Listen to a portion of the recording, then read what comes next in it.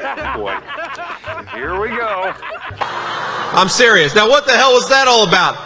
Kamala Harris grew up in Canada. You know, that's probably the dumbest thing anybody said to me around here in a long time. Great story. Compelling and rich. They don't talk like that in Vancouver or Quebec or wherever she came from.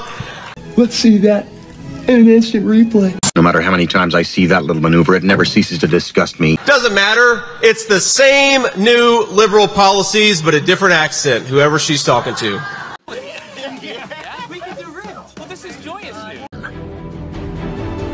What'd you get?